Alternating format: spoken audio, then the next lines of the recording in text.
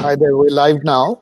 Welcome everyone to this panel discussion on disruption and the Asian CEO, disruption in the age of... so we have a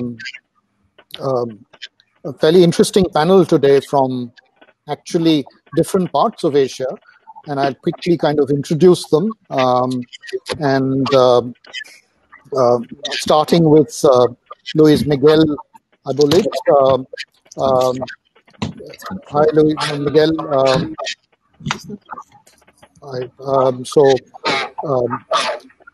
And there's Ken joining us from Singapore. Ken, welcome to the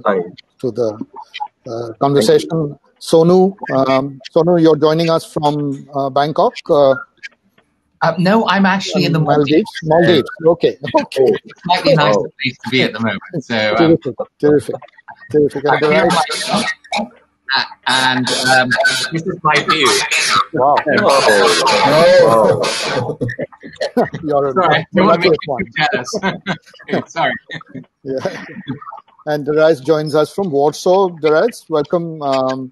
So the interesting part of this conversation is that we've got a very interesting variety of leaders representing very different sectors and cutting across Asia.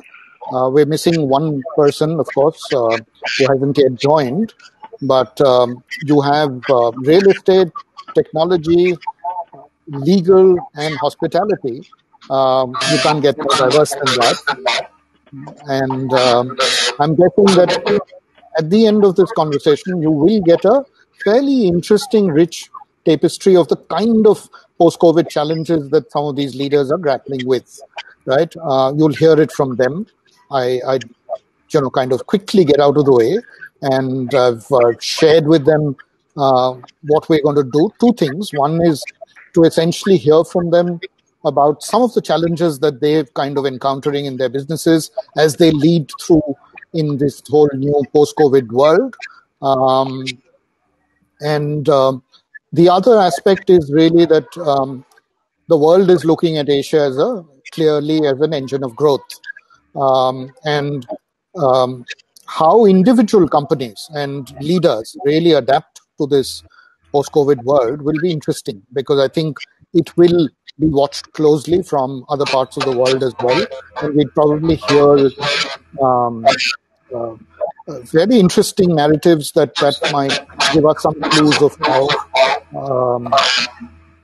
the world is taking shape and what are the kind of strategies that we could use. So I kind of jump in first. Miguel, I'll come to you.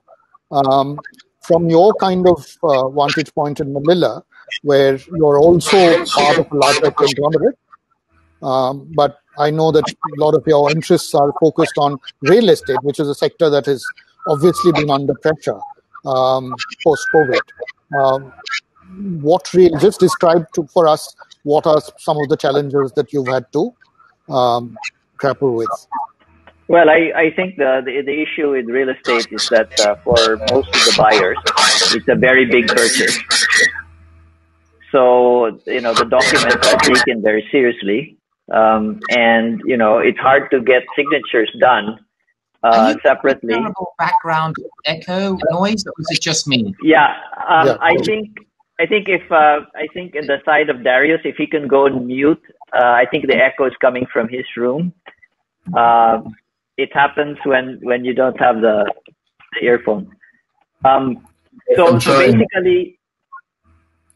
So basically, our sales dropped by 50%, but the surprising thing is we still made some sales. And so for the customers that were willing to sign documents and do, record video calls to do the transaction, I think we were surprised it got done, but it did get done.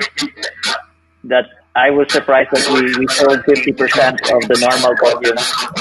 Despite just one thing. Miguel, just one thing.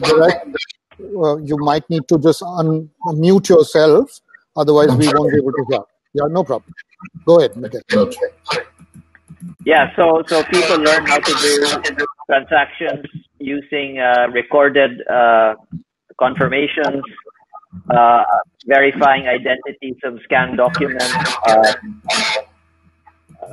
e-signatures, that sort of stuff, which has never been done before. No, so that's a whole new way of working. And I think you've raised a very interesting aspect about digitalization, which is in some ways gives us an opportunity to try and also reimagine whole new businesses, right? The post-COVID world, one of the most exciting pieces of that is really in terms of what you could do radically differently. So, and I'll come to Ken on that, because I know Ken's been working both on a fairly significant digital transformation of his business, as well as using that as a pivot to really look at a larger business transformation agenda. Give us a quick sense of it, Ken. Yes, my background is in IT, so then we spin off the IT department into a subsidiary which is dealing with cyber security. And we started with governmental space, and this COVID situation, actually I will summarize it, that it is a big learning lesson that I will always say now it's not a matter of how big the business is or the nature of the business, but it's what sector the business is in. So we can see collectively is something I would term it as maybe you can call it a mandated adaptation of changes. And transformation now is driven by COVID-19. It's not a C-suite. No choice. Everybody has to change. Either you do digital transformation, go online, or then no choice, you have to work from home. And that actually comes the cyber protection in a different paradigm. And I can see that there is a big shift of business from one sector to another. For example, the government side, we still get pretty healthy orders. The private sector is interesting. I will see it from sub-sector point of view. There are certain sectors they are doing very well during this period. I mean, the likes of cleaning company, logistic for online delivery, and then the likes of even gym machine sellers or pets sellers. People are staying at home, and then this business went booming for no direct reason, to them. Yeah. So the poor thing side is that the likes of airline, travel, and then maybe even like F&B, they are very badly hit. So we can see, I term it like one side is COVID hit, the other side is COVID lift.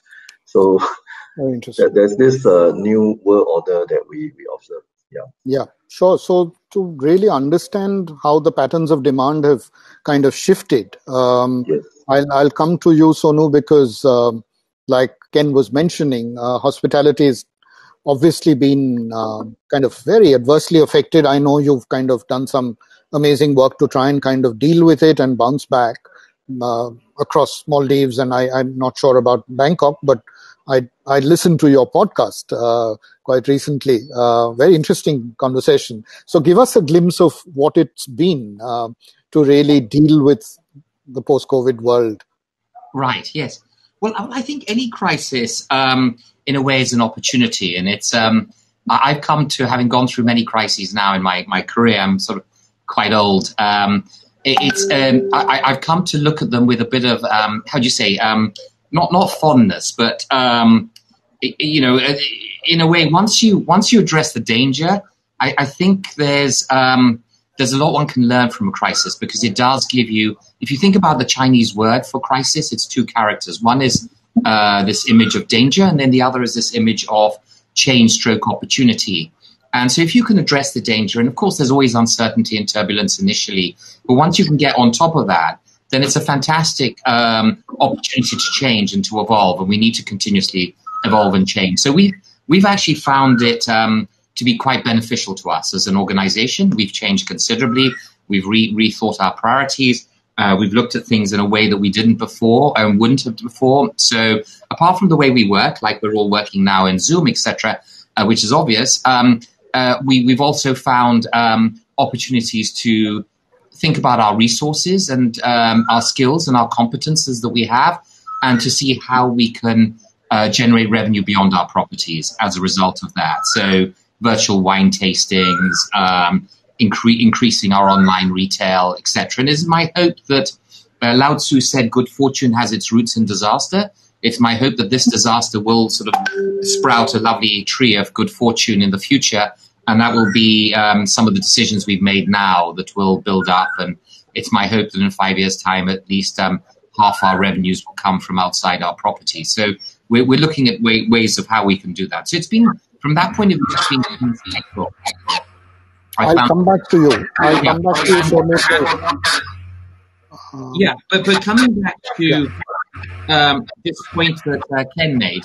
Sorry, Dariusz, again, if you could go on mute again. Sorry, Dariusz. I don't know. I cannot mute. I cannot mute and unmute, so I have to log out and log in. So if I don't know what's going on. Yeah. So yes, but to answer Ken's point, he said that some sectors are doing better and some other aren't.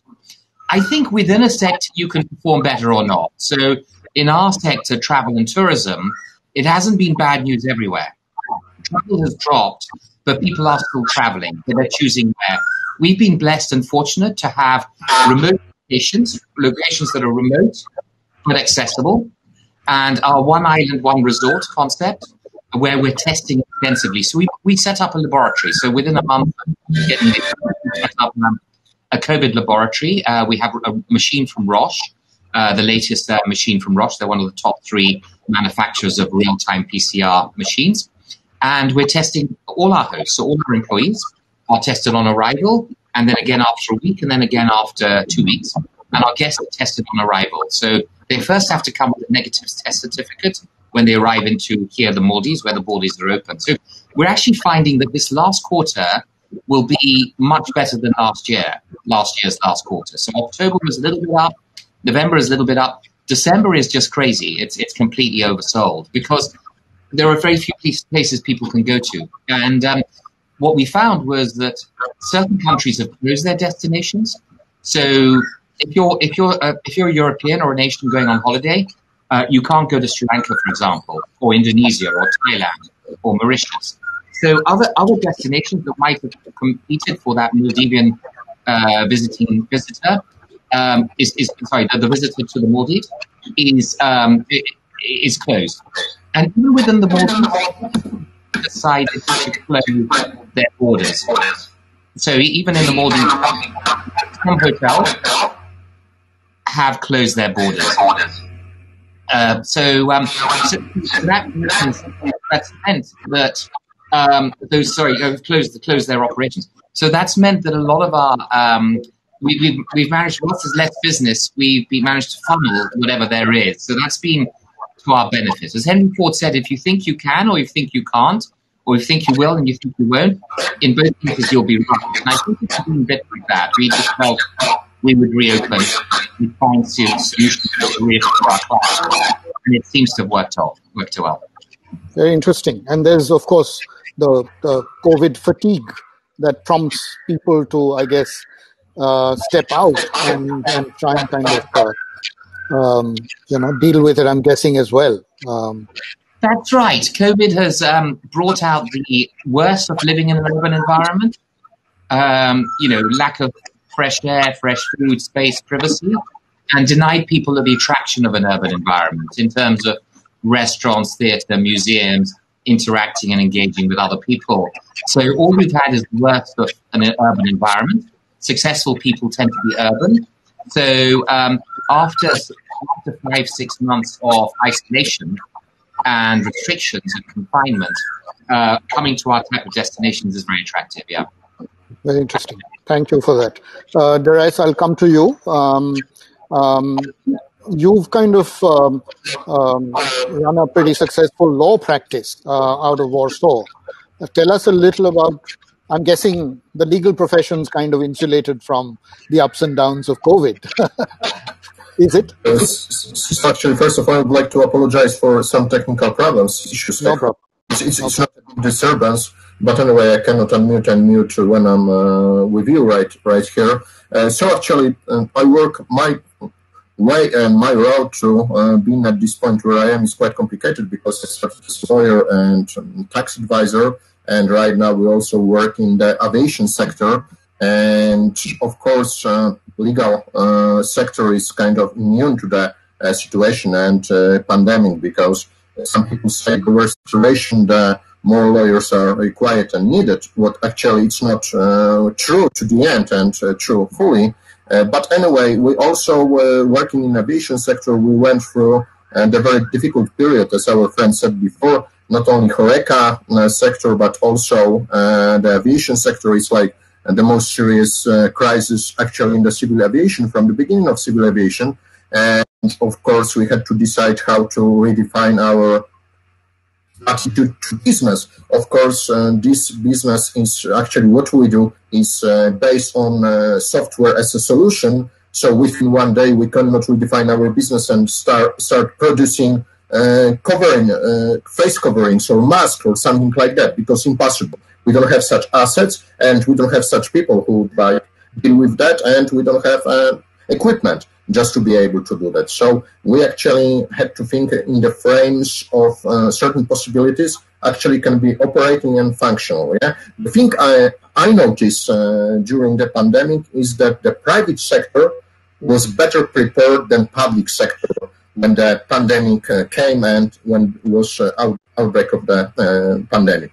Of course, nobody could imagine before the scale, the extent, and the results of the entire situation. But actually, pandemic has increased the business risk to an extent that is difficult to imagine. Of course, it forced the companies to introduce some changes in the way of work organization, which previously, for various reasons, were difficult to implement.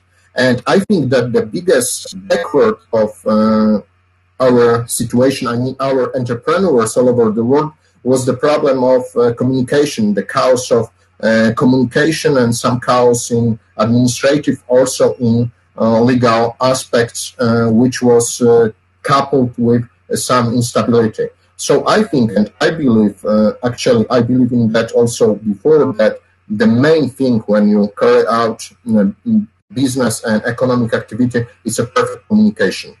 Communication with all stakeholders, your employees, so they know the situation of the company, they know how to behave, and they know what to expect in the future. Very good communication with the clients, very good communication with your creditors, that they must know that, for example, you are in dire straits right now due to the pandemic, but one day it's going to be over, and one day we are going to shut down, for example, your debts. And that was a big problem, the problem with the communication. And also, I think that a pandemic showed us that's the end of, I called it freight container globalization. It's like everything must be changed and will be changed in the future, and will differently look at the stocks and reserve. We are not going to treat it as completely unneeded and blocking some money, freezing some money. It's going to be like an asset, very important asset in our business. Because if we, for example, decide to insure our business and our activity, we do actually having all assets and very good channels of distribution and receiving goods for our suppliers. It's also kind of ensuring that our business will work in the future in the way we want it to work, so without any problems with supplies and so on. So I believe that we should right now focus on certain way on responsibility for our employees, responsibility for our customers, and also we should focus on empathy with regard to all stakeholders. Yeah, today business is driven usually by idea of profit. Yeah? We do in business everything to scale it up, to make bigger profits every year and get on the fast lane as soon as possible. But I think this attitude is going to be changed pretty soon, and all our customers and all our suppliers are going to also understand that's not the only factor which is important in business. As well, we've got so many stakeholders that we must show some empathy. Actually, we are in the situation when we've got a few crises, because we've got health crisis, we've got financial crisis. In some countries, we've got political crisis, plus social crisis, plus crisis with regard to the climate. So it's like one of the most difficult period, I think, for sure in our lives. But I think it's like long term. The crisis with long-term consequences as well, consequences like material consequences, but also consequences when we talk about our thinking and about our attitude to certain things. Because I've got such a feeling that just from inside we all understand that something must be done and something must be changed, and the profit is not only priority. Of course, everybody. For example, in a company, we've got shareholders and so on, balance sheets and so on, but everybody, I think, is understanding that there are many things around that also should be taken into consideration. Fair enough. That's a very interesting point around how COVID has in some ways forced each of us as CEOs to really rethink our role. And think a little more deeply about our broader responsibilities as well to key stakeholders. And I'd kind of like to listen to each of you, because I think Dariusz made some interesting observations about how businesses need to engage with multiple stakeholders. Sonu, I just wanted to come to you first. What does business responsibility mean for you in a post-COVID kind of world? Sorry, could you say that again? Because it was difficult. What does business responsibility mean for you as a leader in the post-COVID world? Right, yes. Well, I think it's in these times more than ever. So firstly, I think that to be successful as a company in the 21st century. Dariusz, it's really difficult. I hope you don't... Is it possible to go in and out? Because it's almost impossible to talk and hear oneself. And sorry. Yeah. So I'll log out for a second, because thank you. You're not unmutable. Sorry about that. Yeah. Thanks. Go ahead. Okay. So that's much better. So I think to be successful as an organization in the 21st century, you absolutely need to have a purpose that goes beyond just enriching shareholders and like ourselves, my wife and I and our partners, and paying employee salaries. And when you can do that, it can create a lot of engagement. And so my job as the CEO is, my real job description, if you look at my business card, is actually guardian of the culture. And then CEO is in brackets, because we've chosen job titles in our organization that describe the main objective of the job. And for me, it's guarding the culture and creating a culture. So values, a philosophy, beliefs, and a clear purpose. And the crisis is an opportunity to demonstrate those values and that culture and your belief and your philosophy, because it's a tough time and you can either deviate from them and cut corners, or you can be authentic and genuine and live by your beliefs. And as we've said, as I said at the very beginning, with Dariusz mentioned the importance to communicate to everyone, to employees in particular. So I had regular weekly Zoom calls. We had our, which you call the CEO Connect, which was a Zoom call. And then in addition to that, we had newsletters. And as I explained, and then I would make some films. We have digital storytellers at our resort, so it was quite easy. And one of the things I said to our hosts very clearly is that, we might lose a lot of money over these next couple of months, but we won't lose our values and our dignity. So I think that's been very important. And as a result, I think we've created a greater sense of engagement amongst our employees. So they're even more engaged, more committed to Soneva than ever before. And also our partners as well. So I think that's helped us a lot. So a crisis is an opportunity to behave in a certain way. And if you do, it creates stronger bonds. That's a terrific point. You made, I think, some terrific observations around purpose, right? And trying to kind of rediscover or relook at one's purpose or commit to it all over again. You've talked about employee engagement and the need for communication as well, and higher engagement that comes out of the whole process, and the desire to serve if you're in a service business like you are. So I'll come to you, Miguel and Ken, first starting with Miguel. What are some of the leadership precepts that you've kind of followed in this difficult period? Sure. Well, I think first with Miguel, and then I'll come to you, Ken. Oh, sorry, I heard wrong. No problem. Yeah, I think the leadership, any leader of any company, based on what has happened over the last 6 months, 7 months, has a vision of how this crisis has transformed his company. So as a leader, he's got to transform his company as quick as possible, faster than his competitors. He's got to strengthen that balance sheet if it's under stress. And he's got to make sometimes painful organizational changes to adapt.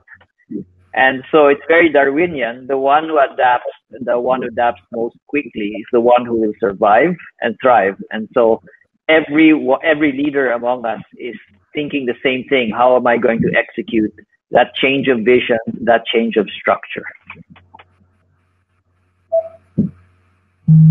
That's right.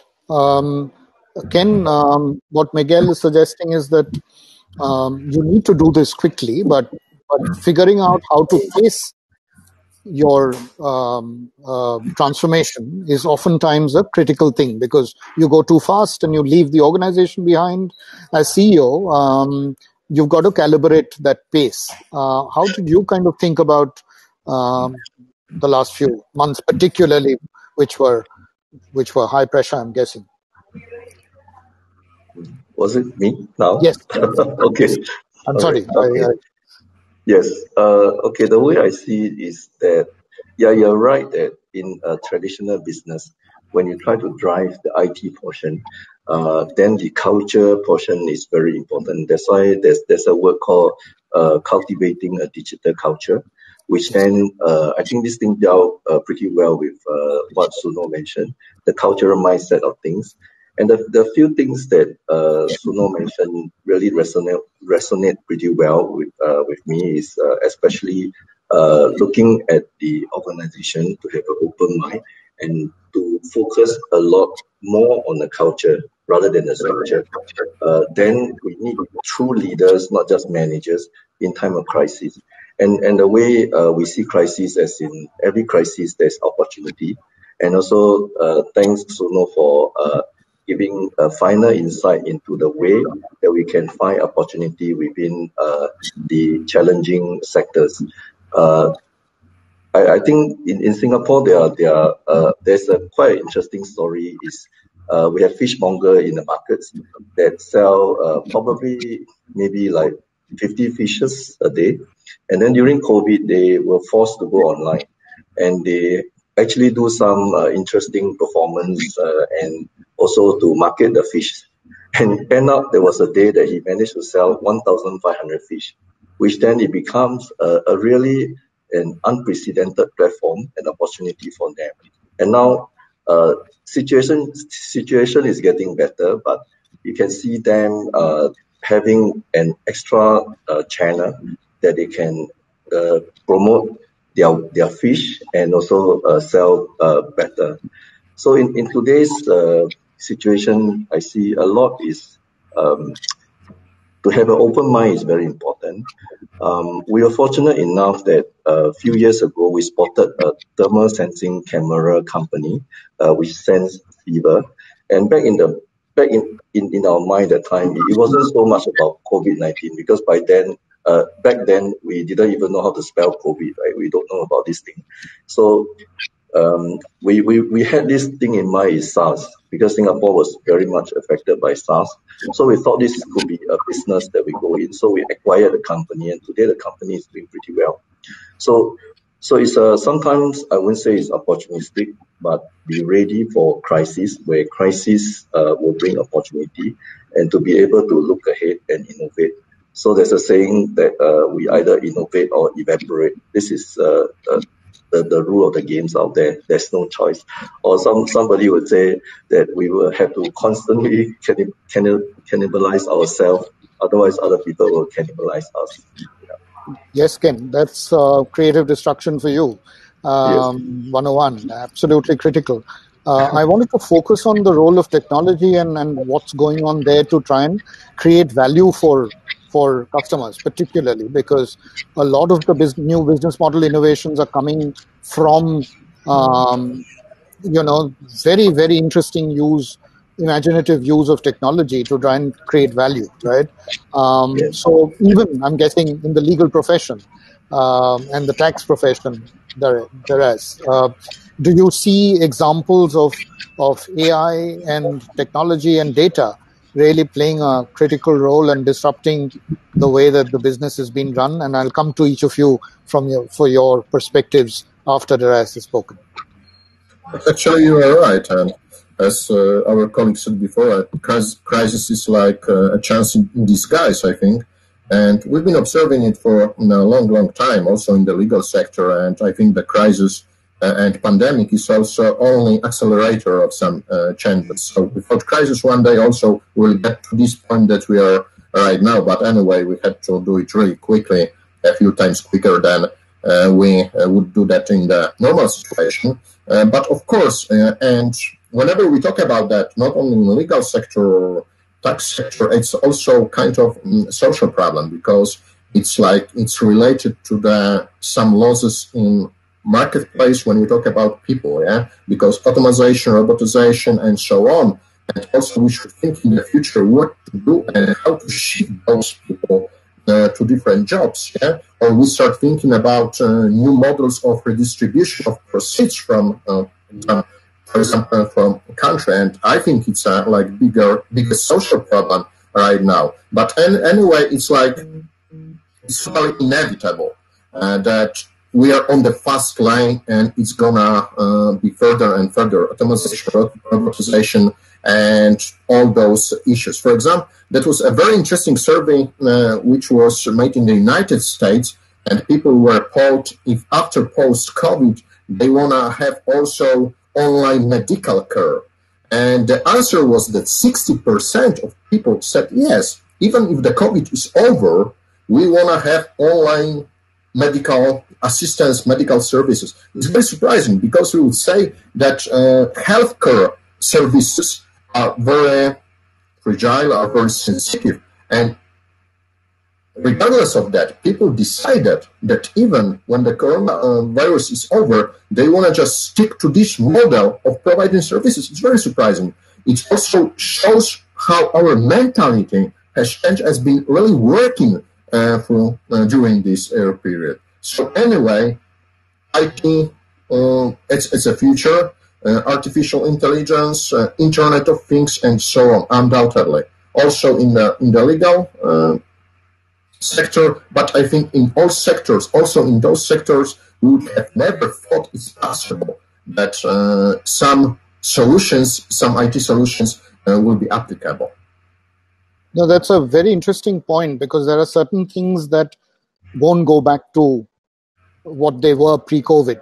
And I'm sure in each of your businesses that you lead, you would have seen some of that this is a permanent kind of reset.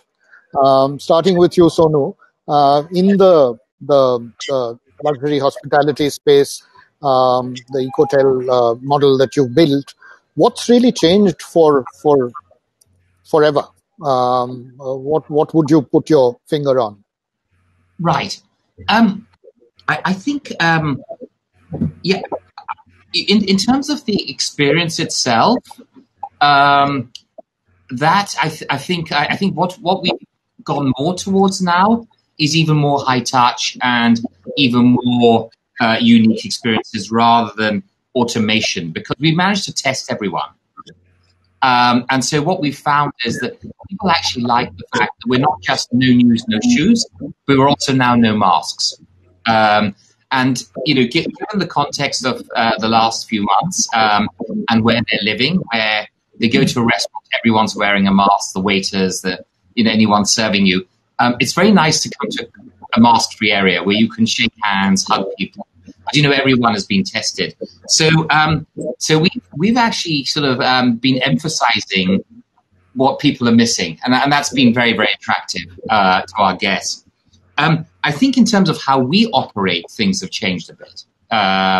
In terms of the flexibility we've had to adopt, this idea of trying to generate revenues offline, online, outside our properties, and driving that, the way we communicate and work, all of that has seen significant improvements. But in terms of the guest experience, I would say we've gone even more the other way. There's more focus on attention to detail, a spirit of generosity, more personalized service. So even a higher host-guest ratio, because we find that people appreciate that, they yearn that, because that is, we're a luxury provider. And luxury is a word that's always misused. People sometimes say that gold and marble is luxury, but that's not what luxury is about. It's a philosophy. Essentially, it's that which is rare, that which is new to you, but also true, which rings a chord in your heart. And most of our guests, as I said, people who can afford to stay with us, the successful, are now living in an urban area, an urban environment. Got it. And they've been subjected to what people living in urban environments have been. I don't need to repeat it, because I'm sure a lot of you have experienced that or heard of it. And so whatever we can do to take them away from that has been very important. So as far as the guest experience, I know some other hoteliers have tried to de-skill and automate and so on. I mean, there are certain things, like we now have a beautiful digital compendium which people can use on their phones. So we're no news, no shoes, but we have very strong Wi-Fi. But you can turn it on and off. So in your room, you have an on-off switch, but when you turn it on, you can look at the compendium. And what we found is the technology has been very good at sorting out the content, much better than you can do in paper. So from those point of view, we're still embracing technology, but what we're trying to do is to ensure that it enhances the guest experience and the high-touch guest experience. Because that's what people are missing, is high touch.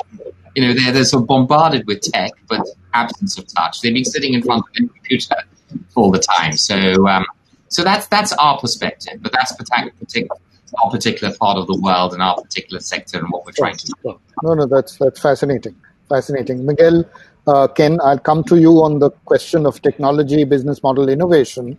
Do you have any specific experience to share from your journey that gives us a flavor of what you've been able to do in this particularly intense period? Ken, starting with you, and then I'll come to you, Miguel.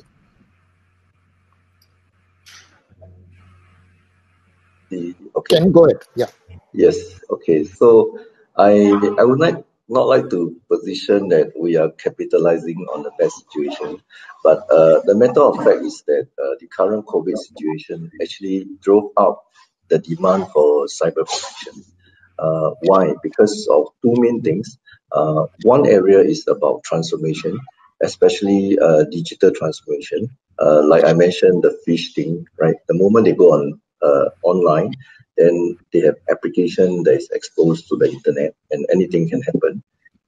The moment when employees work from home, and then they are using their home router, and no longer there is protection, and that is dangerous. And the best thing is now everybody knows VPN, and then they collect all the dangerous things, and then they use VPN to go into the corporate land. VPN in the past protects privacy, but today VPN protects virus in a way. It protects virus and deliver it into the company. So there are a lot of scenario change where the demand for special innovative protection is coming along. So to answer your question, I think what we can do is we keep running, because we just need to keep innovating to be able to protect better. Because recently, if you look, you could read from the news about this sector, is that 50% of the clicks, especially marketing website, are actually fake clicks generated by robots. Yeah. So, and also for checking of land, security of land, right now we are also using robots, meaning software. Yeah. So there are a lot of automation. And we're about 4 minutes away. So Sure. what I'll do is I'll quickly go to each of you, starting with Miguel.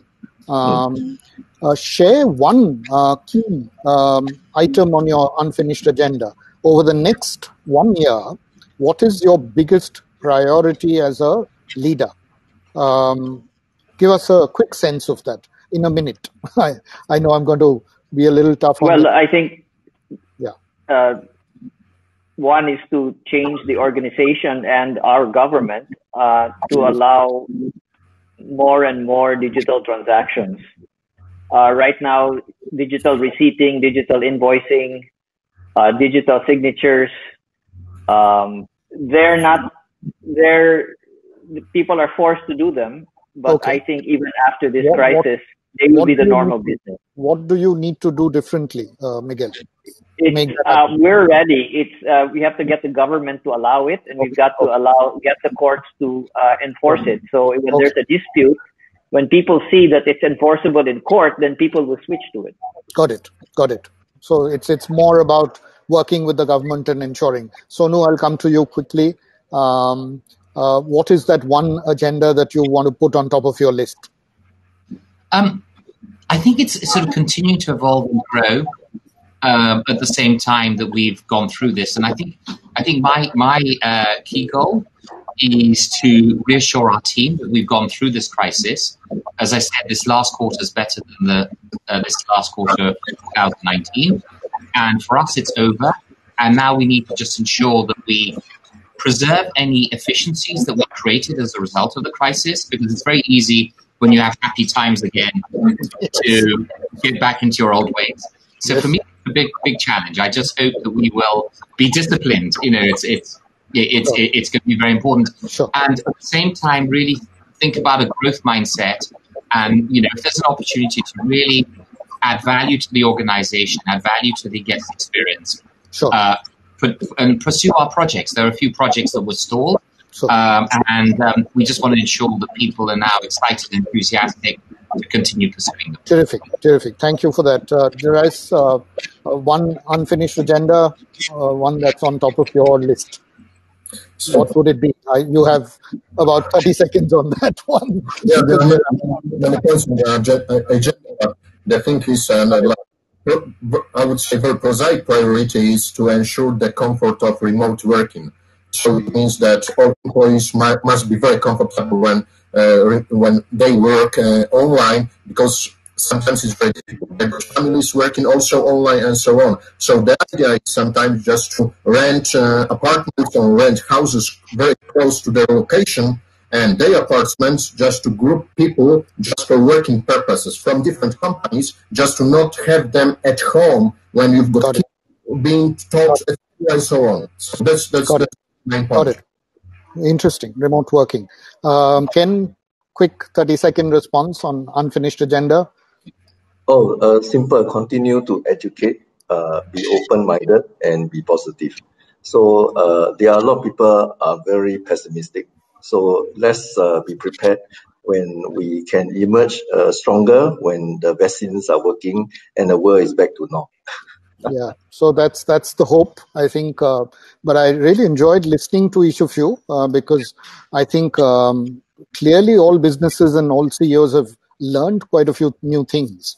And I think the issue is to try and kind of retain and preserve some of those learnings, even as you think of putting the emphasis back on growth. Dariusz spoke about remote working. Who would have imagined that even 8 months ago, we'd be talking about remote working as a concept? There are companies who had no experience virtually of remote working or hybrid working, but they're now thinking about it because the opportunities presented itself. Who would have talked about digitization, right? So of the kind that Miguel was talking about. but all of that is possible. So I'll have to stop here because it's unfortunate. Thank you that we've run out of time. Thank you so much for each of you, Dariusz, Sonu, Miguel, and Ken. Really appreciate your perspective, and thank you for the audience for logging in as well. Thank you. Appreciate it. Thank you. Bye. Bye. Bye. All right. Bye. Bye. Bye.